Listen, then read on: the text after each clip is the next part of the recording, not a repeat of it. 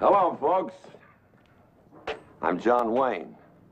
You know, with America's bicentennial coming up, we'll be hearing a lot about our early history and making some discoveries. For instance, did you know that when we made the Louisiana Purchase, the money came from loans by the American people? The same thing was true when we bought Alaska, when we built our first transcontinental railroad.